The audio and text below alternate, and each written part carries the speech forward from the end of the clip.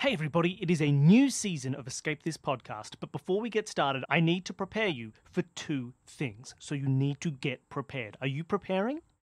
Firstly, the same week that this episode has come out, we have started a new 7-part murder mystery on our other show, Solve This Murder. It is coming out at the end of the week, Thursday evening in the US, Friday morning for Australians. So go, and if you've lapsed in your subscription to that podcast, resubscribe, check it out, and get ready. It's a public domain murder mystery where I try and solve the mysterious affair at Styles, which is the first Poirot novel. It is wild, it is ridiculous, it is going to be so much fun. That's the first thing you need to prepare yourself for. The second thing is an entirely new project. This is not our project, but it is one that we sort of helped facilitate and are so excited to see become a thing, which is Enigmarch. Go to enigmarch.com, that's ENIGMARCH, to check it out and prepare, because Enigmarch is an event like NaNoWriMo or Inktober or whatever those other fun, ridiculous ones are, where the goal is to create a new puzzle for every day of March. That is 31 days of puzzles, and anybody can get involved. You don't need to be a puzzle designer or a puzzle expert. You just need to enjoy having a go, seeing what's going on, and seeing what other people are making. So check it out. All the information is on the website, but you'll get a prompt every day, and you can make a puzzle or skip a day. You don't have to keep yourself to 31 puzzles, and you can check out what everyone else is making and check out the hashtags. It's going to be so much fun. I'm going to try and be involved. It's a great new thing, and we want to make it as big and widespread as possible. So if you know anyone who likes puzzles, if you've ever wanted to have a crack and you needed something to push you, if you want to get better at making puzzles, check it out, enigmarch.com. Now that you're prepared for those two things, get prepared for this episode, because it's starting right now.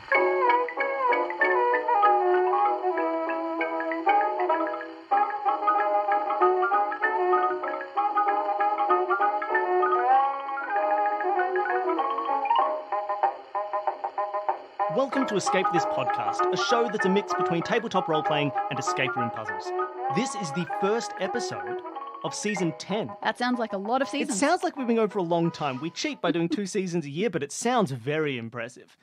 This season, we're changing up our schedule a little bit. This will not be a connected arc like it usually is at the start of the years. We're going to be doing standalone rooms because really we've had so many guest writers and guest game masters come on that Danny just hasn't been able to write a standalone room for Yeah, that's a why long we're time. doing this. I was missing out. Danny was missing out, and we wanted to let her have another go at standalone rooms. I had forgotten how much I've been relying on these overarching stories to carry me through my ideas. Yeah, don't need a good puzzle. You can just end on a cliffhanger. Every episode, we have guests come on to play through an escape room that exists only in Danny's mind and their minds and the collective minds of all of our audience. And this episode, we have 2 guests. We have Tom Scott and David Bodycombe. Welcome. Thanks for having us. I always do this. I introduce you together and then you have to talk over yourselves. Should I learn from my mistakes? Yes. Do I? No. Tom, welcome. For the audience at home, I'm sure a lot of them know you and the things that you create, but would you like to give a rundown of who Tom Scott is? I mean, that's a big question right there. That's something I've been struggling with for 30-something years. No, I make stuff for YouTube, mostly videos about science, technology, infrastructure, things in the world. And yeah, as it turns out, I also enjoy stuff like this. So thank you very much for the invite. We're excited to have you on. We've been big fans of yours for a long time. Yeah, watched you on YouTube a lot, watched your game creations, went back and found your Only Connect season. Which David was the question editor for. We didn't know each other well back then, but yes, that's one of the first times we met. What a great segue. David, would you like to tell everybody a little bit about yourself and what you do? Well, I initially was a management consultant, and then I turned to become a puzzle author and TV producer, and more recently a podcaster myself on a show called TV Show and Tell, trying to give people a bit behind-the-scenes look at how television is made. I co-present with Justin Scroggy, and we've had one very successful pilot series, and we've decided to sort of keep it going, so we're just about to start off with a second series, and we've got a number of interviews already in the bag, and we've been delighted with the feedback we've had so far. Wonderful. Well, we have the two of you on to play through a room together. I hope that working together again will go very well for you. So this is an escape room-based podcast. So the question we ask all of our guests is, what is your escape room experience? Tom, would you like to start? What is your escape room experience? I've played a few, not in the last couple of years for obvious reasons, but I'd say probably about half a dozen or so over time. I have fairly strong opinions on good escape rooms and things like that. And the trouble is that there was sort of a glut of them in London that were very much, we've put some locks and some things in the room and put a vague story around them. And there were a couple that were very, very good that were sort of doing a whole immersive story thing, as opposed to, yeah, this is a craze, we're going to cash in on it. And there was a point when I went to a couple and they were great, and then I went to a few and it's like, this is, yeah, I'm probably gonna stop doing this for a while. Fair. It's one of those things that's interesting about the industry in that there's so much collaboration because people know that for a lot of people, you go to an escape room and it's your first one, and the whole industry benefits if your first room is a brilliant room. Yeah. Which is why there's a lot of cooperation. It's a very interesting sort of dynamic. David, what about you? What is your escape room experience? I've done a couple of escape rooms in real life, but I've also helped devise an escape room. A friend of mine who is a magician called Paul Andrews runs a company called Clue Adventures, who runs escape rooms in London. And he was putting together a magic-themed escape room. And he got in contact with me and said, do you have any ideas for puzzles we could put in this? So I just faxed over a whole load of different sort of ideas of things he could put in it, and like quite a lot of those ideas made it into the final room. So because it's magic themed, things that would happen to you that were like magical. So like you might open a drawer and it was empty, and then it would say sort of like shut the drawer and open it again. You do that, and when you opened it the second time, it was full of stuff. Oh no! We had that happen in a real magic themed room. I don't know what they did, but it's magic. They cast a spell, Danny. Whatever. So the other aspect of the show is that it's escape rooms mixed with a sort of tabletop role-playing vibe. So we'll go reverse order this time. David, what is your tabletop role-playing experience? I've seen people play it, and I'm very happy for the people to play it.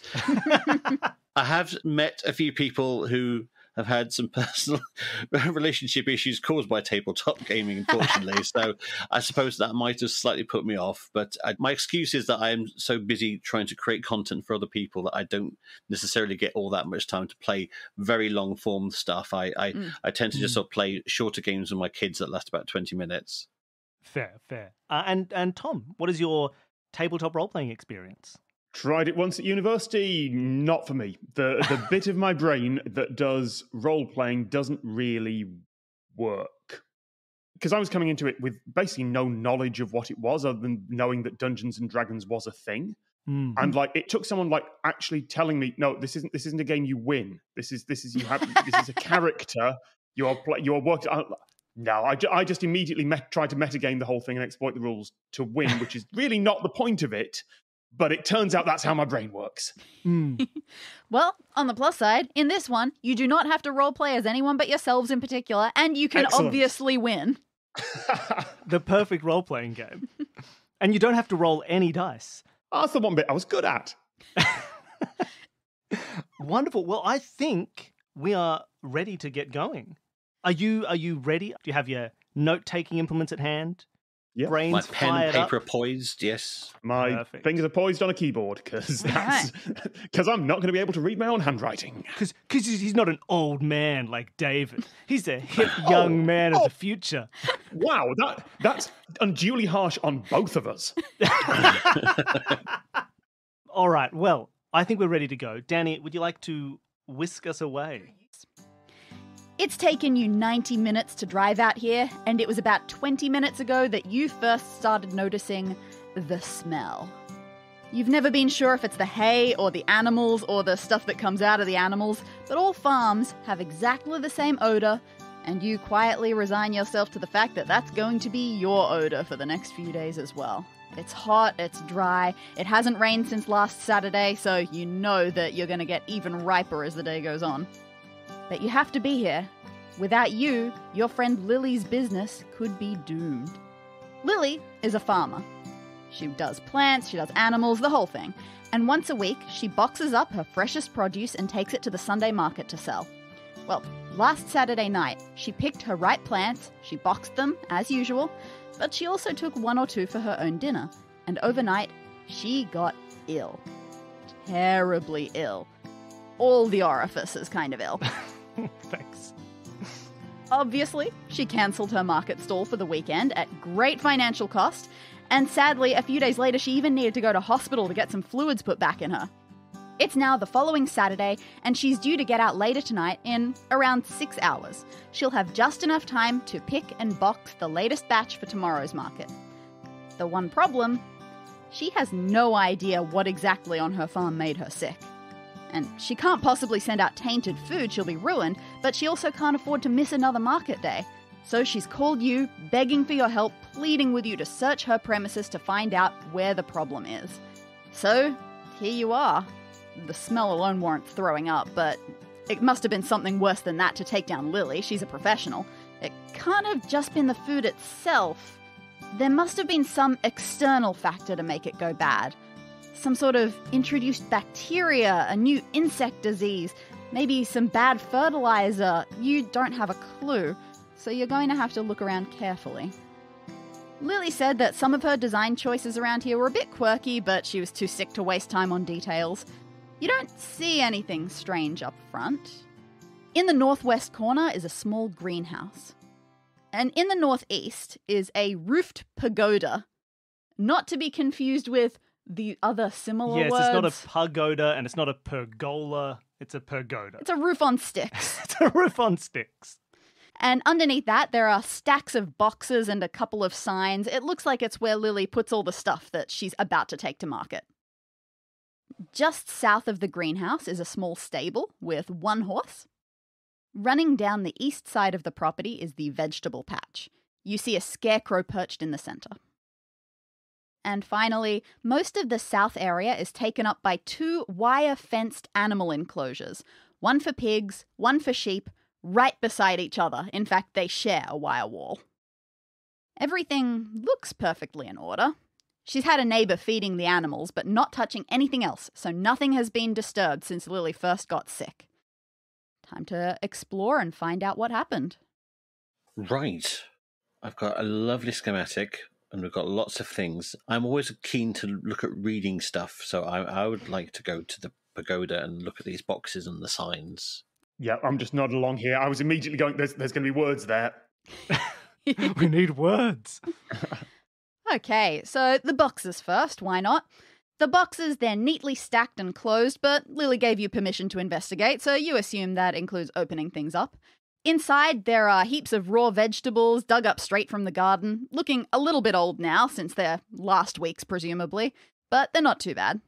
Inside the others, there are jars full of mixes of solid and liquid. Definitely a lot of pickled stuff going on here. Okay, and what signs have we got? They're big, but rather flimsy. There are just 2 of them. One sign has Lily's name and just some of the pictures of her farm branding.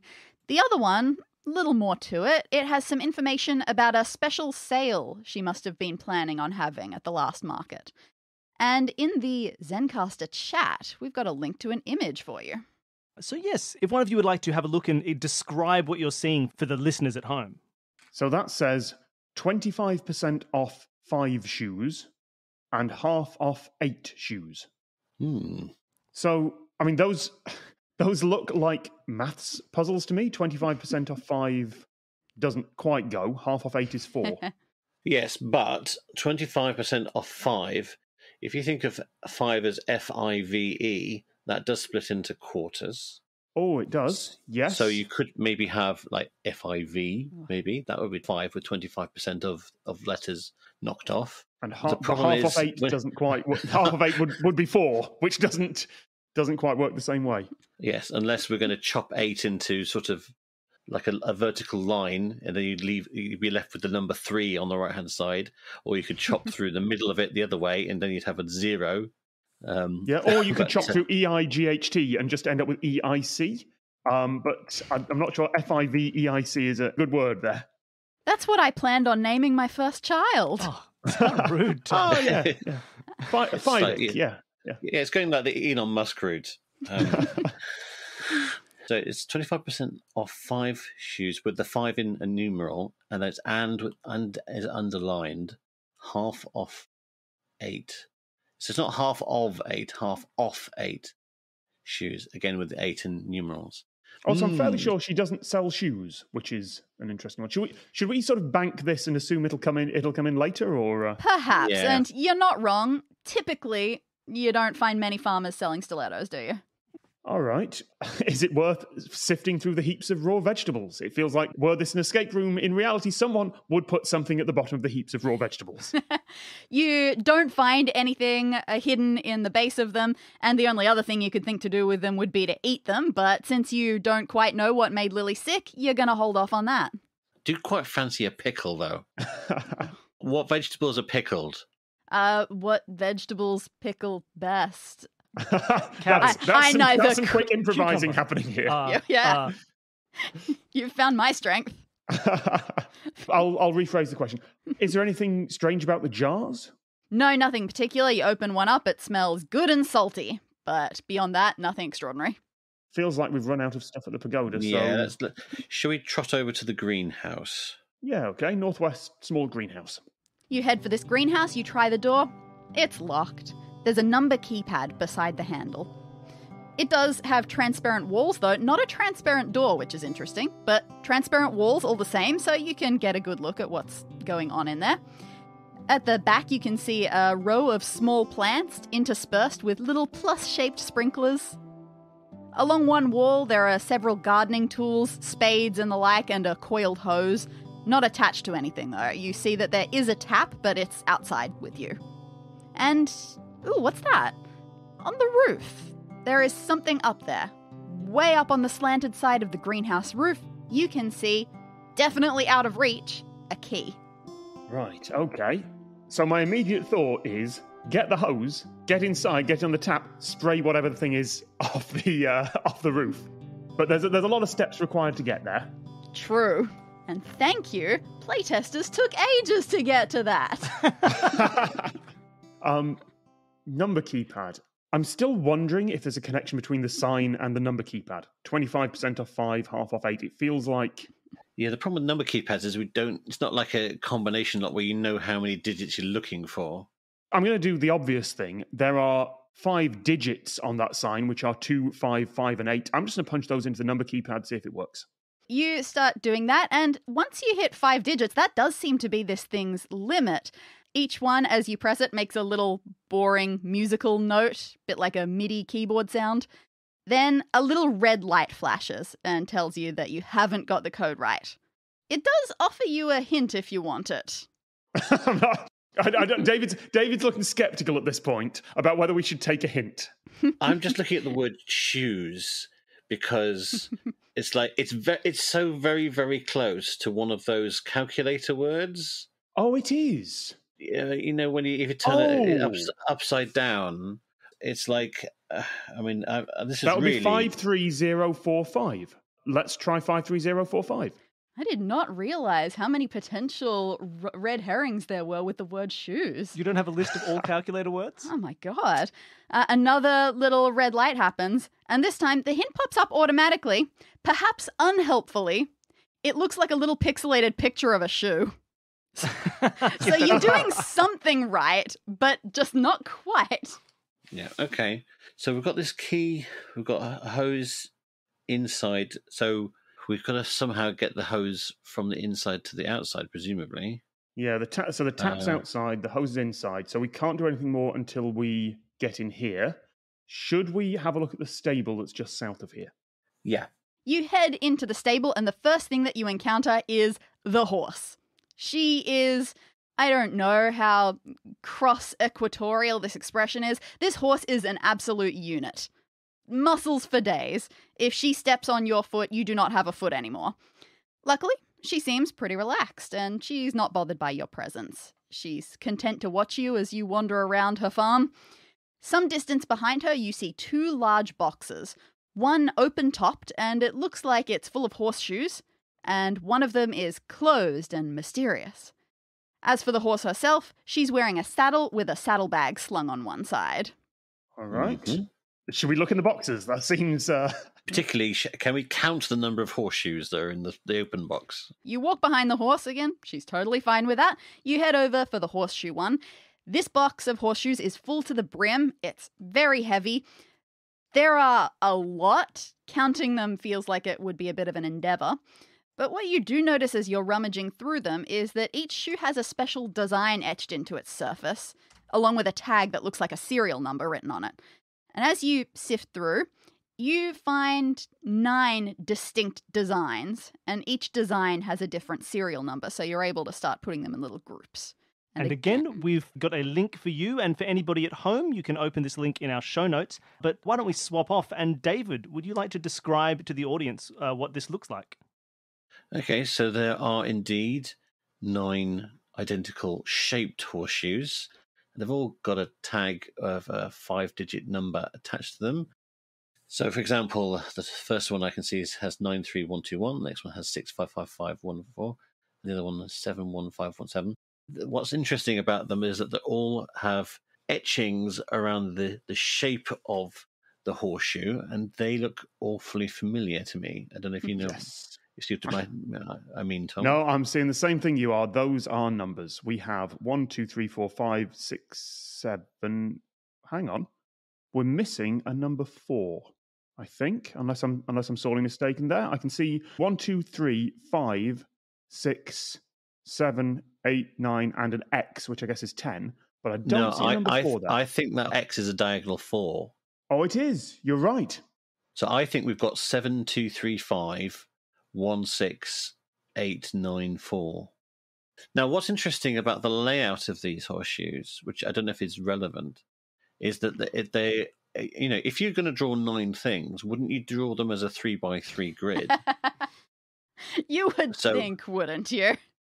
I'm wondering if there's any relevance to the fact that they're on 4 in the top line, then 2 in the middle line, and 3 in the bottom. The only relevance is that the program that I use to draw stuff has a very difficult copy-paste function, so I put things where I can get them. Okay.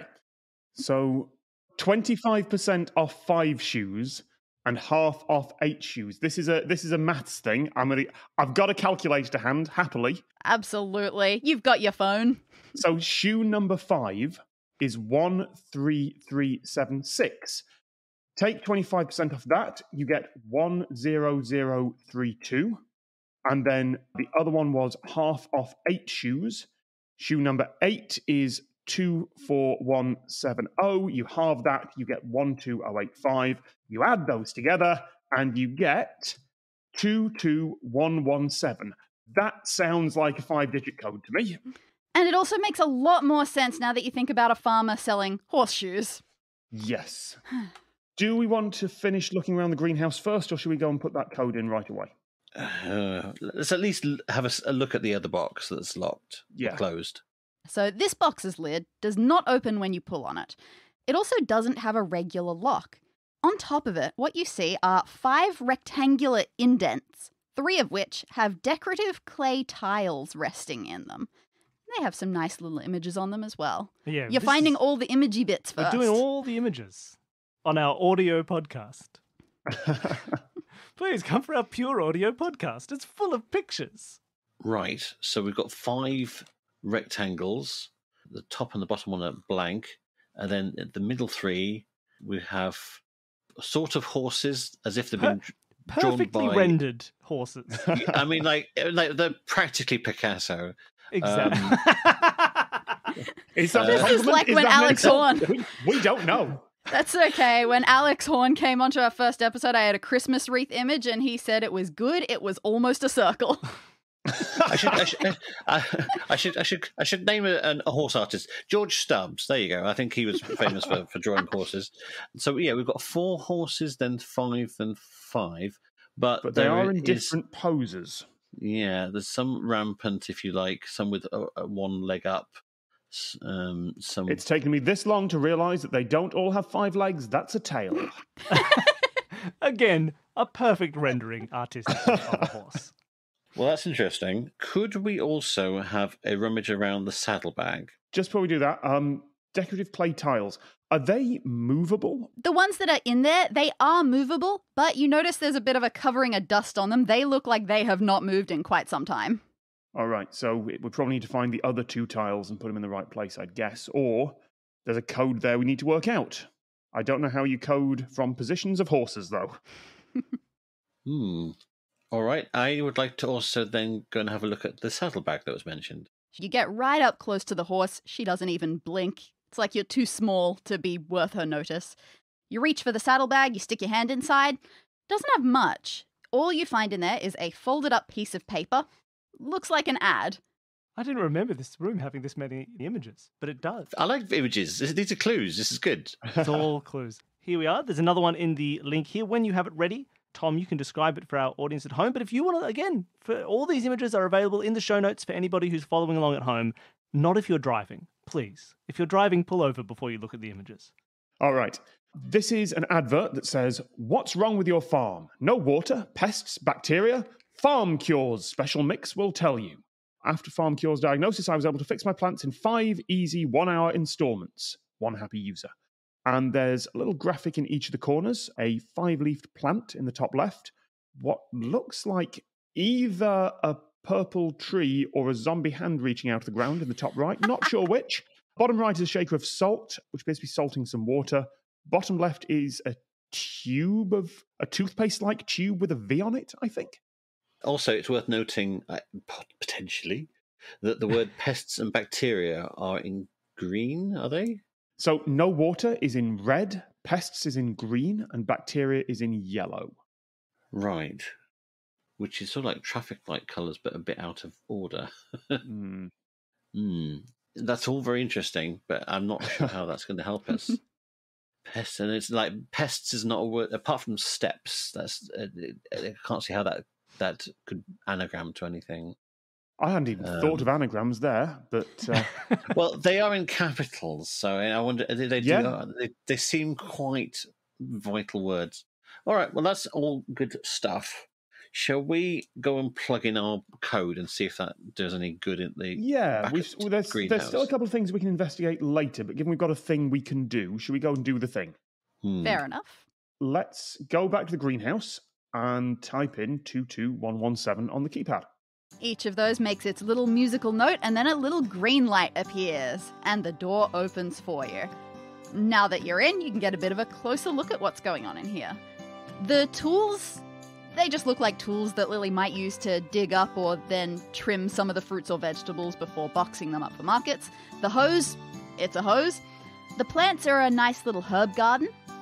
There is one thing that you didn't see from the outside, and that's because the door itself was not transparent. You turn around and take a look at the back of it. There's a panel of buttons attached to some sort of miniature electrical looking box. It's got wires going out in a few different directions. And this, I believe, is the final image. The final image. There will be no more images. We went with all the pictures first. Yep. Yes. One could say it's inherent in the design of the room, but we'll blame our guests. There's one final image for you and for the people at home. David, would you like to give it a description? Right. So we have a central panel that says Farm Deluxe Hydration, and there's various words under that saying indoor-outdoor hose, water, antibacterial, anti-pest, constant hourly, weekly. There's buttons under that saying current settings. And the colours of the buttons match the words in the previous clue. We've got a red button, a yellow button, and a green button. There's also some squares, a plus, a minus, and an X, but that is matching colours. I'm going to just go and do the plan I had earlier. I'm going to plug the hose in. I'm going to wash that key on the roof down to the ground. We haven't got anything to plug it in yet. I'm just going to tick that box. No problem. You pick up the hose, you take it outside, you attach it to the tap, you turn the thing, and no water comes out of it. Damn it. We haven't turned on the Farm Deluxe hydration system, yes, Tom. Yes, thank you. I realise in hindsight that was obvious, but... But you have to try. You won't know there's a puzzle unless you try. Okay, so the current settings currently say green, an X, and a dashed square. Now, what was the green word on the other poster. Oh, hang on. The settings button has a tiny dashed square on it, and there's a button with a tiny dashed square. I'm going to push the tiny dashed square button. You push that, and nothing changes on the current settings thing. The current settings one looks like it would update depending on what buttons have been pressed. Nothing changes there. So on the no water, pests, bacteria poster... Oh, no water is red. My problem is I've got no water. I'm going to push the red button. All right, you push the red button, the green changes to red. You go back out to the tap, and there is still nothing coming out of that one. I mean, at this point, I'm tempted to brute force this and just see what happens if I push each button. A fair choice, except that you know that there is poison of some description going on somewhere on this farm. And if you mess with stuff too much, you might end up making everything an awful lot worse. You might make plants, animals, yourself sick, who knows. So it's best to be cautious. I'm wondering, like, there's 9 buttons, okay, and there are 9 words on this thing.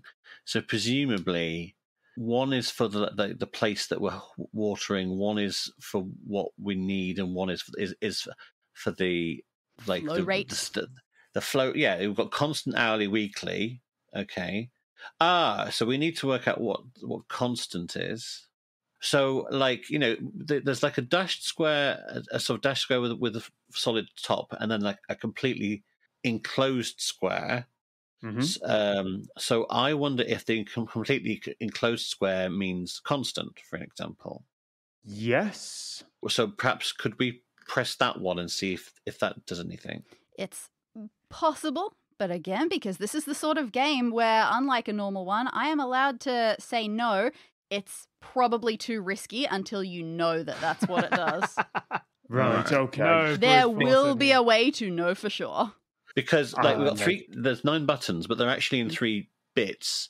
There's the red, green, and yellow button. So that's one sort of group of 3. Yes. There is a plus, a minus, and a times. That's another group of 3. And then there's the sort of 3 squares with various shades of dashing. So that's the other sort of thing to it. What we need is the manual. That would help. We haven't actually gone and searched the entire greenhouse. We haven't had a look at the tools yet. Let's have a look at the tools and the plants. You see gloves, snipping tools, a variety of spades and trowels. All of them have traces of mud around the edges, which makes sense because last time Lily used them would have been last week, right after Saturday's big rain. But beyond that, you see nothing unusual about them. So you turn around, you look at these plants, this herb garden. There's a decent variety here, and you're good enough at cooking to recognize many of the standard herbs. Each herb type surrounds its own of the little plus-shaped sprinklers, which look like they haven't been on in a while. That's okay, the herbs look healthy. You're pretty sure they're not supposed to be watered every day. But beyond that, again, nothing unusual. Plus-shaped sprinklers and a push button with a plus on it on the hydration panel. Yeah, probably a coincidence. Has been mentioned twice, hasn't it? So I wonder if we're going to find anything minus and time shaped at some point. Have we got everything? Have we looked through everything in this greenhouse now? In the greenhouse, yes. For the rest of the farm, still a bit to go. Yeah. Yeah, well, we haven't gone to the pigs and sheep. And also, when you said a sort of like these are things around the property, like is there anything in the middle? Is there like a central building or farmhouse? No, nothing special. Let's head to the vegetable patch then. There's still 2 locations that we were told about we haven't been to yet. Mm-hmm. And I'm going to go and have a look at the vegetable patch and the scarecrow. You head over to the vegetables. You make sure not to step on either the plants themselves or the cross-shaped sprinklers littered between them. The ground here... The ground here is dry and crumbly. You hope whatever Lily's growing doesn't need daily watering. Fortunately, the vegetables seem to be in good health, and from what you can see, some are just about ready for harvest. They are red cabbages, big and round and just getting that deep purple colour you want. As you're looking at them, before you make it to the scarecrow, all of a sudden, the sprinklers go off, and your shins get hosed. So you leap out of range, and then after about a minute, the sprinklers stop again. Great. Well, at least the ground isn't so dry anymore, and neither are you. So they must be hourly at the moment. Hold on a minute. The control panel is showing a cross and a dashed box and and I just change it to red. The cross-shaped sprinklers are currently getting water, and it must be on the hourly basis. Why the hourly basis? So the options on the screen, 3 sets: indoor, outdoor hose, water, antibacterial, antipest, constant, hourly, weekly. Those are 3 sets of 3. There are 3 types of buttons, each with 3 in each set. That must be on hourly. The odds of that being on weekly are pretty slim. If it just happened to get me as I was walking across, you wouldn't water it for like 5-10 seconds every week. That doesn't make sense. It was about a minute. Okay. The ground was very dry and crumbly. Okay. Yeah, we don't know for sure. Basically, I think. So by extreme coincidence, I stepped into the field at the one point in the week when those sprinklers come on for a minute. Okay. That is how writing works. Okay. So that means it must currently be set to outdoor and weekly. Plus-shaped sprinklers are indoors. Cross-shaped sprinklers are outdoors. The horizontal line, the minus sign, must mean the hose then. Okay, potentially. I would like to have a rummage through the scarecrow's pockets. So the poor guy, he looks a little bit down, literally. He's drooping. He's kind of flat and billowy. His pockets seem empty, but most of his body feels like a pocket at this stage. As you get up close, you can see he doesn't have nearly enough stuffing in him. He's got holes all over him. It must have just fallen out over time and no one's bothered to fix him. As you're going through him, you also feel something a little bit unexpected. There is a wire running down from his head, inside him, down to his belly, and its end is just sort of hanging there. And right where that wire ends, there's another one sticking up from the bottom of his belly. But when the 2 wires brush past each other, this is science, they give off some sparks. And you are concerned. Without anything to insulate that, this could be a massive fire hazard waiting to happen. So we don't have anything immediately to connect those or disconnect those. But handily, Tom always carries with him a roll of electrician's tape. I mean, there are... We haven't looked at the animal enclosures yet, and they are wire fenced. So I'm not saying we might be able to nick some of that wire, but I feel like we should have a look and check it. Have we done a thorough search of the vegetable patch here? Yes. Then let's have a look at the last location. Let's have a look at the animal enclosures. All right, which one first? Pigs or sheep? Which do you like? Let's go for pigs. Everyone likes pigs. So, yep, as you said, these enclosures are made of wire, so you can see straight through. They're way too tall and barbed for you to scale, though. So inside this one, you see 3 well-fed pigs, probably about 3 times as much as you weigh. 2 of them are dozing, looking kind of bored. One of them is trying to roll around in mud and not having much luck because it hasn't rained in a week, so all it's got is kind of just an uneven bed of rock-solid clay, and it looks really sad about that. You search for an entrance into this enclosure, but you find there is a 5-letter combination lock holding it shut. This is some sort of high-tech farm that we're going to. This is all explained away by the intro where she said she made some quirky design decisions. No questions need to be asked. Does there happen to be a minor-shaped sprinkler attachment anywhere? You do not see a sprinkler near here. Oh, that's a shame. Well, how will they keep the pigs nice and moist? I'll then? drag the hose over later. It'll be fine. Can we do is there anything more to search here? Is there anything more we can see? Not particularly. You're welcome to turn your gaze onto the sheep instead. Let's do that.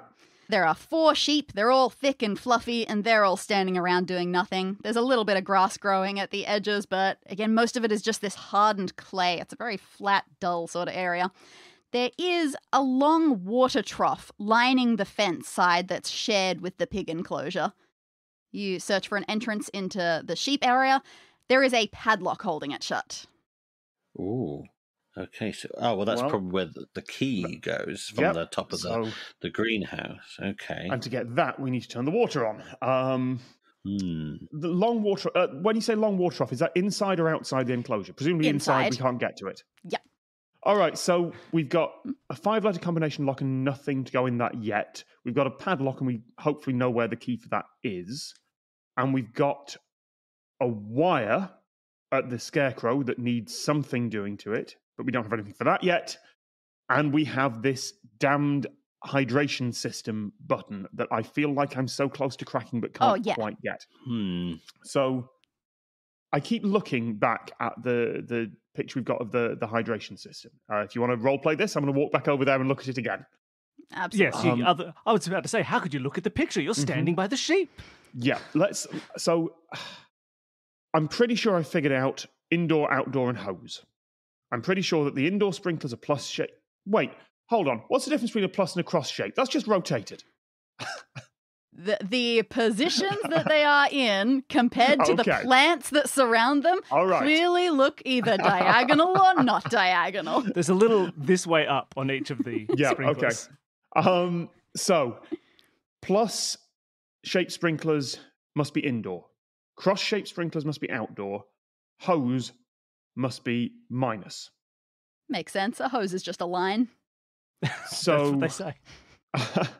So that means that the colours must be... Right, so no water, pests, bacteria. No water is in red, pests is in green, bacteria is in yellow. That matches water, antibacterial, anti-pest. So I did do the right thing when I pushed no water. That's the red one. So it must be red. Right, so, no. I've pushed the red button. I'm going to push the minus button for the hose. And then I am just going to try each of the other three because it doesn't matter right now. We know this is plain water. We know it's going through the hose. I can't cause damage by changing the frequency at this point. That's fair. Because I just want to turn it on. So I'm just going to try each of those three buttons until I can turn the hose on. All right. So with red minus and the current dotted box that it is now, you go out there. The hose sprays for about... It starts to spray. I guess it would go for about a minute and then it would turn off again. Okay, let's try the full box. All right, full box. A constant stream comes out and it does not seem to be stopping. I am going to wash the damned key off the top of that greenhouse. Oh, a bird comes and it steals the key. Oh, no, it flies don't away. Don't you Babel fish this on me. Don't you dare. It's okay. The bird is very weak, and one spray of the hose and it drops that key and flees. The key washes right off the roof. It comes down to the ground. You manage to do a perfect dive roll and catch it in one hand. Amazing. Wonderful. Is there anything else around there that needs water right now? Because otherwise, I'm going to turn the hose off. Well, that's a point, isn't it? I mean, we don't know yet. I would say let's go and unlock the sheep enclosure and have a look at it and see if we need to water anything. Well, there's clearly a drought. I'm just going to turn the hose back to weekly in the panel just to save some water. We might need it again later. Fair enough. So let's pick up the key and trot around to the sheep enclosure and try and undo that lock, the padlock that was on that one. It absolutely fits. You now have access to the sheep. All right. That's not something I've been told before, but thank you. Let's investigate the sheep. Yes. The sheep have nothing more in particular to offer. They're all thick and fluffy. The closer you get to them, the more they try to edge away from you. They seem a little skittish, and oh man, sheep wool does not look as nice and smooth to touch as you would expect. It looks kind of knotty and a bit dirty. But you don't see anything spectacular about these sheep. What about the water trough? The water trough, surprisingly sparkling, very full. You don't notice any weird mold growths or anything that might look poisonous. Obviously, who knows? But as far as you can tell, all you've got is a very full, sparkling trough. Is it like, can we see to the bottom of it? There's nothing hidden in the water. At all. So there's probably no point knocking it over and seeing if anything's in there. I mean, can we check around, under, everything like that? No, all you find around it is the ridiculously hard clay mud that is no longer mud. Am I going to have to spray it? Can I get the hose over there? Does it reach? The hose does not reach this far. You see the pig across from you that's rolling around on the clay going... That's the saddest pig noise I've ever heard. I wonder if we should knock over this trough of I was water thinking about that. But the thing is, like, I also want to spray these sheep because, maybe once we wash off all the dirt, they've got numbers written on them or something. I don't know. No, 1, 2, 3, and 5. It's just a prank. It seems like the obvious thing to do is tip over the water trough because we've got some very hard clay that keeps being pointed out to us, and a big load of sparkling water there. So let's do some trough tipping. It's deep, it's heavy, but its legs are pretty tall and spindly, so it doesn't take much for you to tip it over. The water comes flooding out. It splashes all over you. The sheep have to dart out of the way. The pigs get it too, since there's only wire between you. They don't get out of the way at all. They love it. And this clay, it had dried to a crust over the rainless week, and now it has turned into a loose sludge deluge. It's going everywhere. It's like the ground is melting. Ooh, what's that? Near your feet, something is being uncovered. Must have been buried during the last rains. It looks like a pair of shears. Interesting. Uh-huh. Just when you think that's the most interesting thing about this mud flood, you look over at the pigs again. You assume all you'll see is them rolling around in it happily, but oh no. All the mud around the edges of their enclosure has been loosened as well. And as it slides away, you see a hole in the lower part of one side of the fence, a section where the wire has just been broken away. The hard mud was covering it up completely before, but no longer. And now, those pigs are belly crawling out, and they are now loose on the farm. Those Excellent. pigs. Well, that's what we call free-range bacon. Yeah. Are the shears in close enough to the fence that we can reach through the wire and grab them? Oh, they are very much within your range. They're basically right under your feet. Okay, I'm going to use them to cut a little bit of wire from the fence. These are not clippy shears, they're sheep sheary shears. That's a shame. I really needed a piece of wire there. Oh, I see. You're going to use that for the electric thing. Yeah. I just thought if we needed to get into the pig enclosure, we could just crawl in the way that the pigs have got out. Oh, yeah. In that you get about halfway through the hole. This mud, you feel like you're going to sink in it a little bit. You can't see anything exciting in the pig enclosure. All right. Okay. Why don't we go and shear the sheep? Because the sheep have probably had numbers sprayed on them, and then the hair is grown. I'm going to find these numbers one way or another. Someone's tattooed these sheep. All right, good luck with your sheep shearing and the mud you're covered in. I'm going to be sitting on the side, just kind of smirking a little. How hard can shearing a sheep be? Like, can't the people who do it for a living do it in like 30 seconds or something? Yeah. Surely an amateur can get it done in 2 minutes. In the playtest of this episode, I proceeded to spend about 15 minutes singing the traditional Australian sheep shearing song, Click Go the Shears, and then trying to Google the origins of that song. It was interesting. Wasn't really podcast-worthy material, but I did sing it for quite some time. All right. Well, first off, it takes you a good while to actually catch one of the sheep, because as soon as you have picked up those shears, they're looking at you like you've got a deadly weapon. And then once you manage to catch one, like we said before, this wool is not nice and smooth. It's like one enormous knot. You're getting it stuck all over the place. The mud that's on you is getting all over the sheep. It's just making everything worse. You're hot and sweaty. You're annoyed. You manage to get a decent amount of wool off the animal, but it doesn't look good. Let's put it that way. But you now have a good bag full of wool. Could we use this wool and knot it together to make some sort of insulating connection for the wire, I wonder? Or just stuff the scarecrow with it. Wool isn't too bad at that. You take your new bag of wool, you head for the scarecrow, and you just start taking handfuls of it and stuffing it inside his body, trying to get as deep into it as possible, filling every corner. The scarecrow is so ragged that while you're stuffing, he actually falls clean off his stake. So now there's just a bare wooden stick in the middle of the vegetables. Perfect. Good for fighting off those crows, but whatever. So for now, you keep stuffing him on the ground. The only thing you leave space for is this wire. You carefully arrange the wool around it so that its path to the bottom wire is clear, but that both are totally covered around the sides. And when you do that, the two wires touch, And this time, there are no sparks that come off it. Instead, a noise comes from the scarecrow's mouth.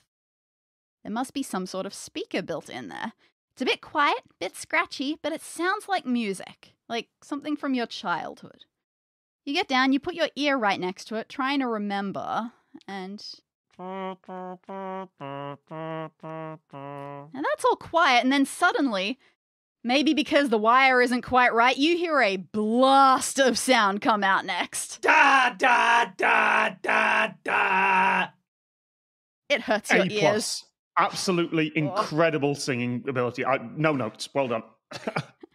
You have you barely even catch what it was. I don't know, did you catch what it was? Your ears hurt a little bit. Yes. I feel like that might be E-I-E-I-O, and that's 5 letters for a combination lock. Ah, very good. I was thinking of the pattern of, like, you know, so it's sort of like top, bottom, middle, bottom. But yes, that would certainly definitely be more sensible. Is the scarecrow just going to repeat that over and over again? Because if so, I would like to disconnect those 2 wires. Oh yeah. No, I'll just put it in the background of the episode. I'll just loop that forever for the audience at home. Yeah, not a bad idea. You take some of the wool back out again so it shuts up.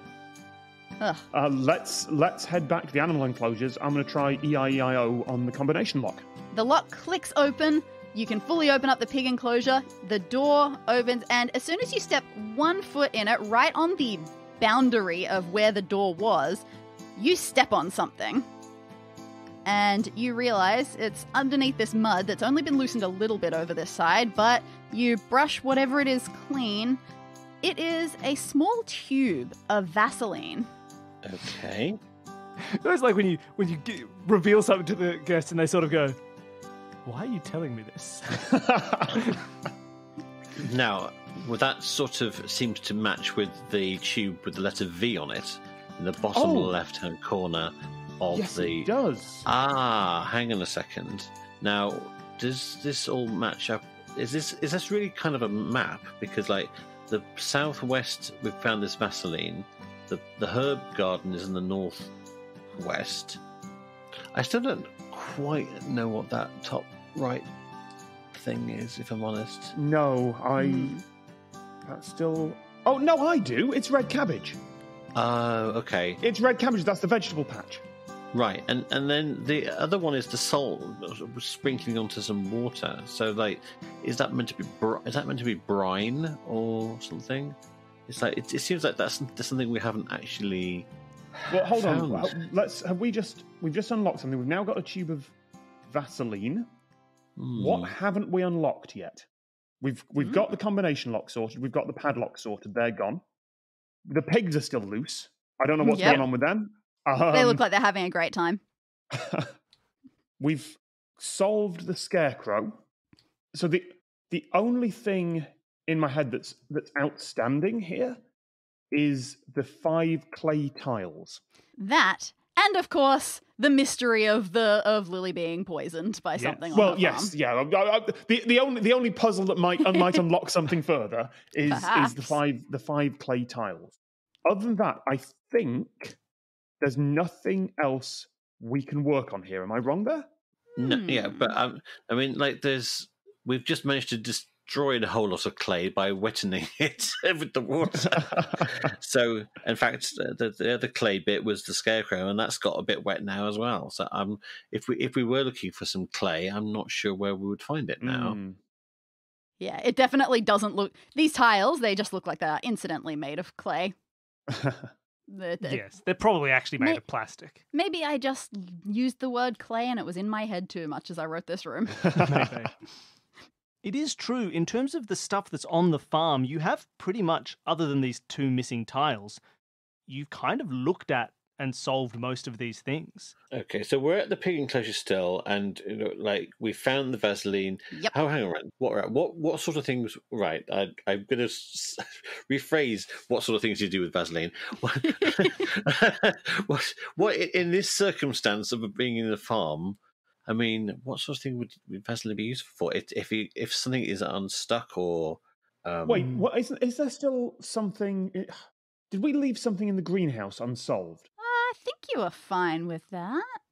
I'm interested in. We've missed this thing at the bottom of the poster. It says, "After Farm Cure's diagnosis, I was able to fix my plants in 5 easy 1-hour installments."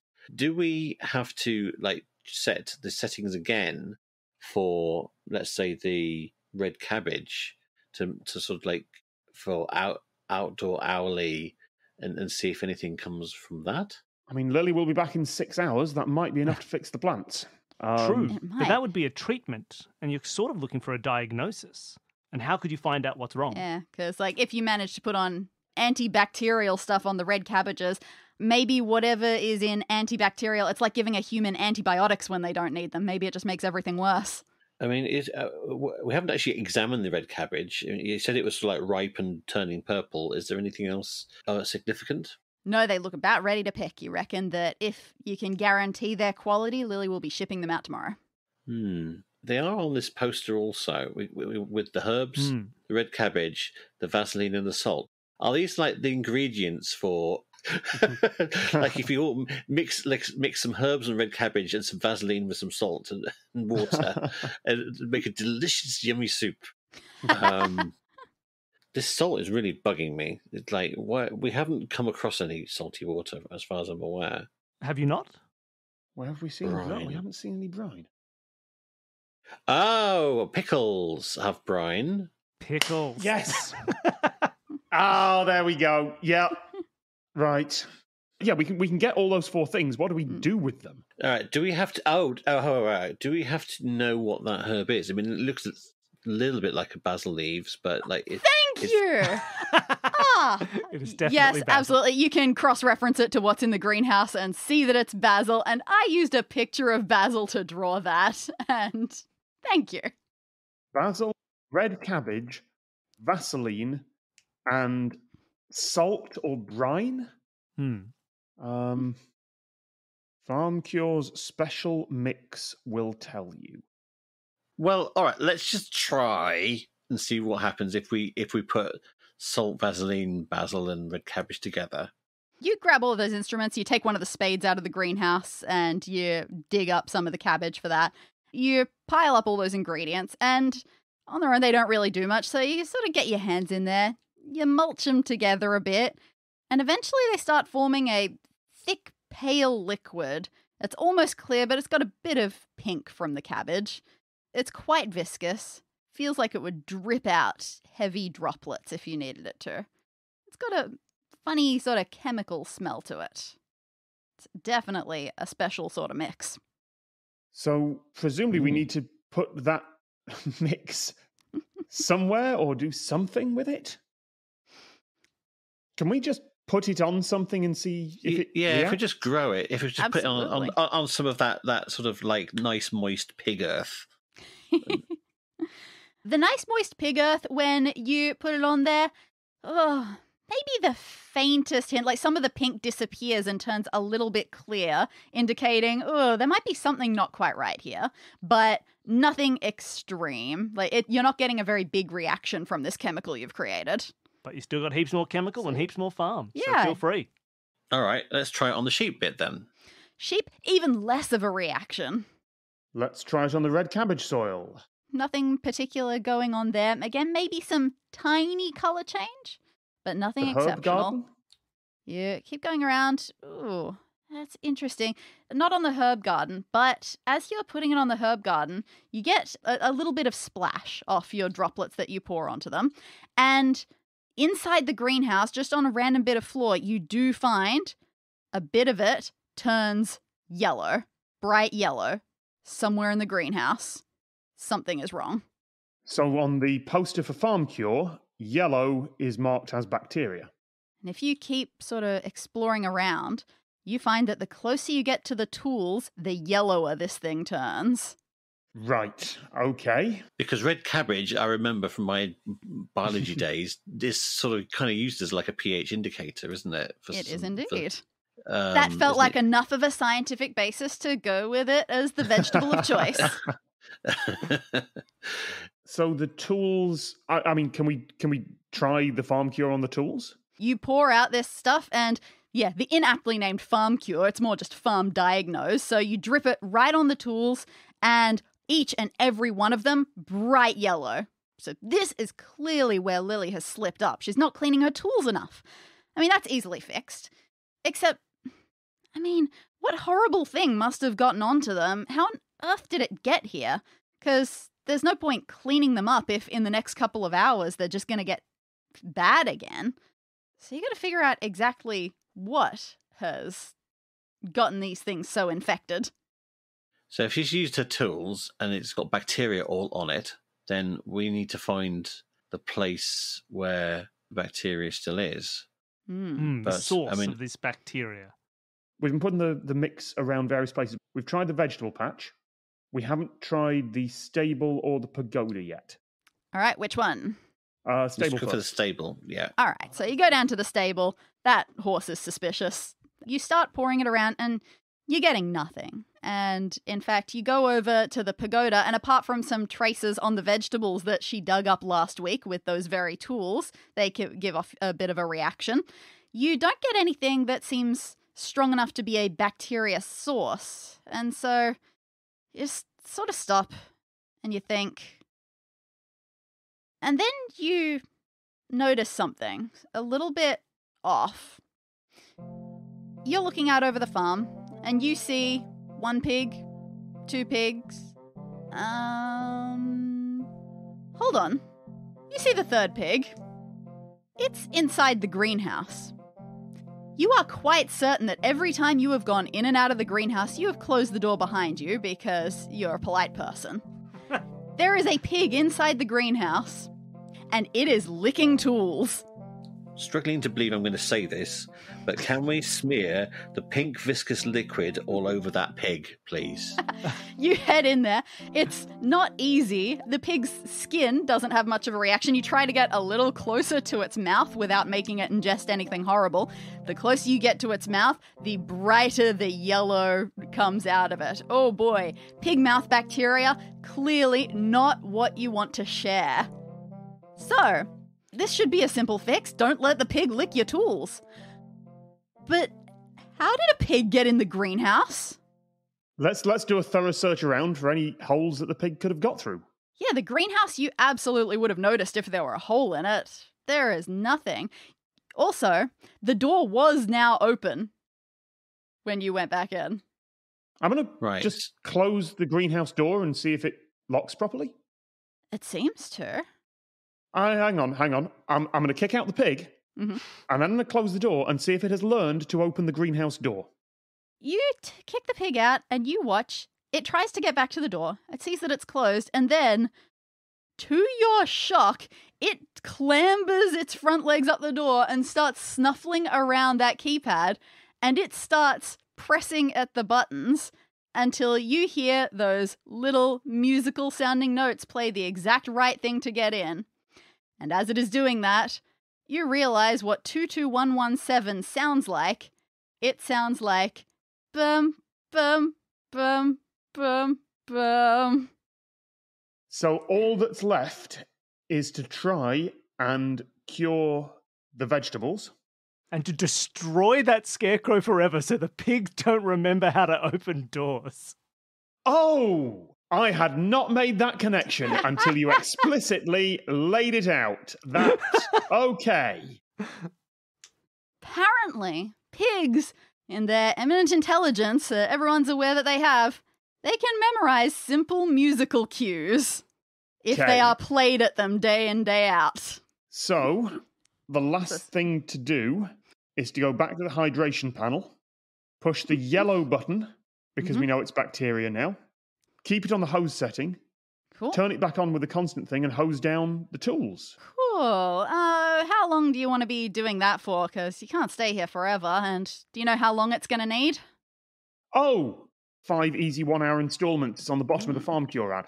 Yeah. So one of these buttons is hourly. One of these buttons is weekly. Don't know which. Oh, wait, yes, I do. Yes, I do, because it was on weekly when I got in here. Yep. Which was the dotted line. What's it set to at the moment for constant? The full solid box. Yeah. So the other option. The other option. All right, fantastic. You turn on, you bring the hose sort of in. It does manage to make it in the greenhouse door, and you just sit it in front of the tools. It sprays for maybe 30 seconds, not as long as the weekly setting, and then it turns off again, and you expect that in another hour it will keep doing that. And by now, yeah, it's about 5 hours until Lily's going to get back, so that should time out perfectly. The tools will be clean. She will be able to use them to dig up her vegetables.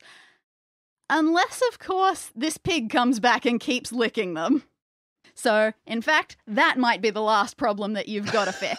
Get these pigs back to where they're supposed to be and stop them getting out again. So presumably us just asking nicely doesn't make them go back. What about if we go and get the scarecrow that's now off the stick and use that to sort of scare the pigs back in? It is hugely successful. They're kind of happy to be herded around. You think it's like a game to them, and they seem like they've been a bit starved of activity. So, yeah, this could be the first fun they've had in a while. And then we just need to close up the hole with something. Yeah, as soon as you get them back in their pen, they start eyeing that hole in the fence like they're already planning to just walk straight out. So you best make sure that doesn't happen. Oh, also, one of the pigs looks like it's found something while it's been out adventuring. Not the greenhouse one of the other ones. It must have gone foraging. It's got a little cloth bag hanging from its mouth covered in dirt. So you grab that off it, and looking inside, you find a huge collection of little rectangular clay tiles with stick figure horses on them. All right. How handy. So you take a collection, how many are there? A lot. There are a multitude that contain as many different variations of horses as you could possibly imagine. Which is code for, if you know what you are looking for, you can find it. If you do not, Right. it will be challenging. It is code for, no, Tom, you cannot brute force which two tiles go in this thing. I was going to ask. There are 1,000 tiles. This is the You advantage know what of... I said? I immediately tried to metagame stuff. Oh, yeah. Yeah. This is why we don't run a real physical escape room. Yeah, That's too we'll easy. want- We can say well- no. I 100% once brute forced 2 digits on a combination lock by just sitting there and just going through 100 combinations. So, all right. And it was 99. That's how they get you. It was like 80 something. It was really annoying. So I'm just going to rule something out. So we found these clay tiles in a pig pen. I presume this isn't the cipher known as the pig pen cipher. Oh, thank God, no. Luckily not. Okay, So fine. this is the last puzzle we need to solve. Is what we need to complete whatever this sequence is. Right. So I will say, like- before you start, that we very specifically added this puzzle in because we thought Tom and David would be good at puzzles. Let's add a little extra puzzle in. So Huh. here you go. Not making us feel any better, thanks. So if you don't get it David's right good. straight away. David's good at puzzles. I'm good at brute forcing and metagaming solutions. I'm not entirely certain. So, okay, let's work through obvious things this might be. It can't be a binary code because there's 3 designs of horses. There is standing, there is one leg up, there is rearing up. I think one of those is called rampant. I can't remember which one it is. Oof. There are also only so many types of things that you can expect people to know. It's not like a puzzle hunt where you can throw in anything because they've got the internet. Yes, we're not going to expect you to be able to dig up an ancient code that no one's ever heard of. That also means it can't be Morse because True. we've got 3 designs. Even if one of them was a space, there's 5 items in there. It's not Morse. Oh, we So- should have used Morse just because it sounds like horse. Horse code. horse code. You should have done. You should have done. Damn it! Right, end of the recording. We're going to rewrite this puzzle. We'll just cut and we'll come back tomorrow. No. Right. I mean, could it be like a base 3 numbers or something like that? Like just looking at that first line, like if you count the number of legs up in the air, is that like 0, 1, 0, 0, for example, and like the bottom one might be 1, 0, 0, 0, 0. Is it just we add up the number of legs on the floor? Is it 4 plus 7, 11? Is it 15? Is that one? Well, that would mean that's an O. So that's quite nice as a letter. And then the next one is It's 8, the word 10, horse. 12. It's the word horse. It's HORSE. Well done, David. Yeah, if that's 15, that's an O. The next one is going to be an 18, which is an R. The next one's 19, which is an S. So we're looking for an H, which is going to be 8, I want to say. And I would like you to describe it in 8.5. terms of pictures of Horses. horses. Thank you very much. Not the number 8. Please describe to me the horses. 2 fully standing horses, Yes. or if you want 4 rampant horses. And then the bottom one is going to be 1 horse with 1 leg up and 1 horse with 2 legs up to make 5 on the floor. Well done, David. I just did not get anywhere near that. You dig through your bag of tiles and you find ones that match those perfectly. You put them into the slots and the box lid clicks and it opens. A wild, pungent smell hits you. Inside, okay, not quite what you were expecting as help to fix a pig enclosure. You find a pile of huge animal treats. Okay, I imagine what we're going to have to do is put that... Do you mean animal treats that are huge or treats for huge animals? Yes. Okay. Can we give one to the horse? You go over to the horse. As soon as it sees that you have one of those things in your hand, its ears twitch. Very interested. And she watches your hand. And if you give one to her, she goes for it. She is very pleased with that. And she will go anywhere for one of those things. All right. Now what? Do we Yeah. ride out of town on the horse? I was about to suggest You're on your own, Lily! You're almost ready to ride off to the sunset. You just got to stop these pigs from re-escaping. Can we position the horse as a guard? You take the horse over there, and she stands there. She doesn't seem like she puts her legs in a very good position to, stop a pig getting out there. It looks like she could, but you have no way of guaranteeing she's going to stay there, blocking that hole with her legs. Oh, hang on. Can we get the horse to drag something heavy, like, say, like the trough, and block the hole up? It was big, but now that it's empty, it doesn't really have much to go on, and it just has spindly legs. You reckon a pig could probably get that out of the way with enough force. Why don't we wind the hose around the greenhouse and get the horse to drag the greenhouse That's a strong horse. I mean, it is a strong horse. You do note this hole, it's pretty much exactly pig-sized. So you don't need something that's going to block the entire thing, much like a horse's leg. Just something you could put in front of it to split it. Oh, well, could yes. you get the stick from before and put that in front of the hole? The old scarecrow stick, yes. You go back over to the veggie patch. He's still lying on the floor, a little sad. Oh, no, actually, you used him to shepherd pigs around, so who knows where he is now. David still got him. But the stake is perfectly fair. It's not too deep in the ground, so you can pull that up. You take it over to the pig enclosure, and you go kunk, like you're putting a beach umbrella in the sand, and you try to get it down into the ground, right in the center of that pig hole. There's no way they'll be able to get past that. Except it's kind of wobbly. You shove it deep down into the mud until you can't shove any further. Its top gets basically lower than your hips, but it's still sort of wobbling around, and you're worried that the pigs could still shove it aside easily. It just needs to get that little bit deeper. You just need to get its base into the solid earth.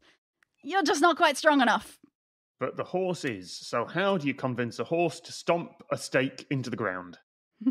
Yes, I mean, do we have any more treats left? You got a You buttload can of treats. get as many treats as you want to help that horse get to the right place. We point at the stake and do a stomping action and hold up a treat. She doesn't blink. She looks at you. She looks at the stake. She looks at the treat. Very long time. And then she lifts up one rippling, muscular foreleg and she goes gunk, slamming her hoof down on top of the stake, sends it at least 6 inches through not just mud, it must be solid rock down there by now. She tosses her head smugly, she grabs the treat out of your hand, and you are sure that that stake isn't going anywhere. And neither are the pigs. So, the pigs are back in. They can't get out. The antibacterial is antibacterializing. You feel like you have fixed this place right up. You can't wait to tell Lily that she can get her business going again, She should probably change the code on her greenhouse if she wants this to never happen again. You're also going to recommend that maybe she invest in some proper enrichment activities for those pigs, because they are clearly way too smart for their own good and they are itching for some sort of entertainment. And musical scarecrows are not the right answer to that. And you have solved this room. Congratulations! Yay!